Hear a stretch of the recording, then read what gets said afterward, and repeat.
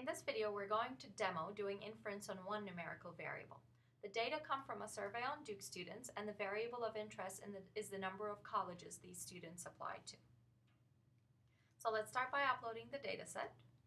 It's a CSV file that I locate on my computer.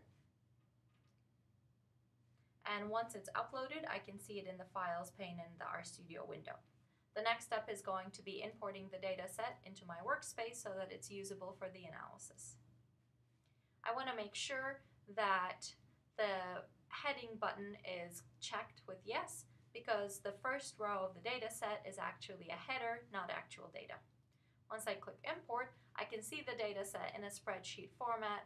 Up here, we can see that the name of the data file is Duke, the name of the variable is schools applied. For example, the first student, each row represents a student here. The first student applied to 6 schools, the second one applied to 1 school, and we can also see that some students chose to not answer this question about the number of schools they applied to. So, in order for us to continue with our inference, we need to first figure out what's the research question. College Board website states that counselors recommend that students apply to roughly 8 colleges. Do these data provide evidence that Duke students on average apply to more than 8 colleges? We can answer this question using a hypothesis test, and we've been doing those using the inference function, so let's load that onto our workspace as well. Once the function is loaded, you'll be able to see it in your workspace on the right-hand side. The function works as such. I first type the function name, and then as usual, input my arguments into the function in parentheses. The first variable is the data of interest, and that's Duke, $, schools applied. The estimate that I'm interested in is a mean, so I'm going to use an estimate of mean. I want to do a hypothesis test. My null value is 8, since my null hypothesis would say that on average Duke students apply to 8 colleges, and the alternative would say that Duke students on average apply to more than 8 colleges. Let's start with a theoretical method. We can see that we're doing inference on a single mean. Our summary statistics suggest that the observed mean for this sample is 9.71. The standard deviation is roughly 7. So these students on average apply to 9.71 colleges, give or take 7.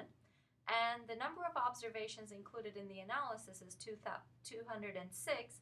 That's slightly less than 218, and that means that we had 12 students who didn't actually respond to this question. Our null hypothesis is that the true average is equal to 8. The alternative is that the true average is greater than 8.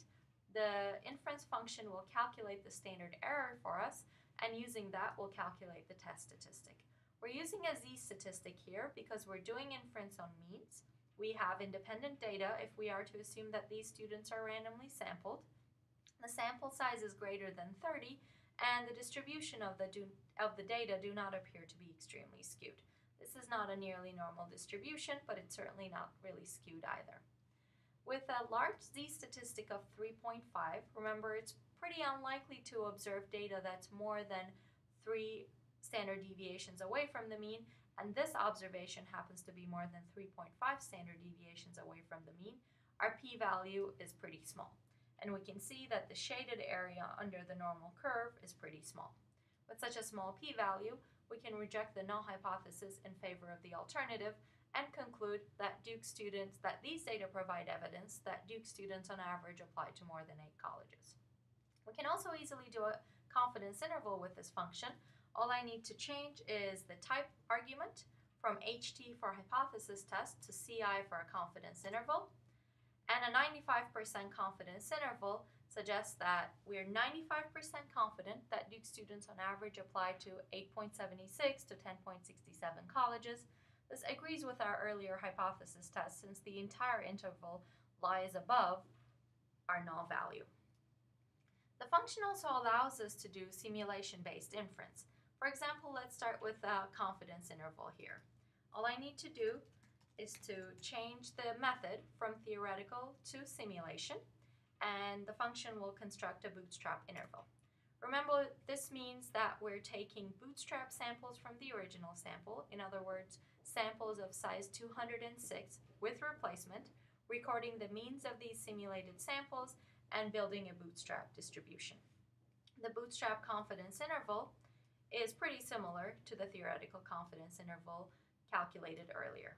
And to complete the story, we can also do a hypothesis test using simulation methods.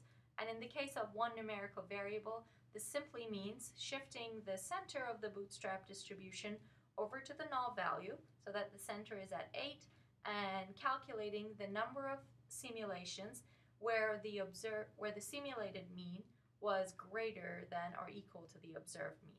We can see that the observed mean seems like a pretty unusual observation in this randomization distribution, and the p-value is pretty small. So all of these methods agree with each other. Finally, let's demo how we could include all of this analysis in our write-up. In my RMD file, I need to first input some information about my project, and after some text, I want to make sure that I'm reading the data file in, and I'm also including the inference function.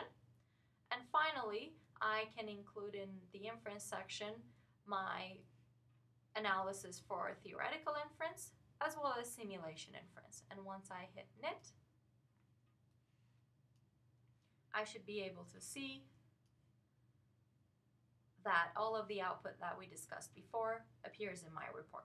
So all I need to do now is to add the text to go with it, add some exploratory data analysis, add some interpretations, and write up a conclusion, and I'm done with my project. I hope that this has been useful for doing inference in R for one numerical variable.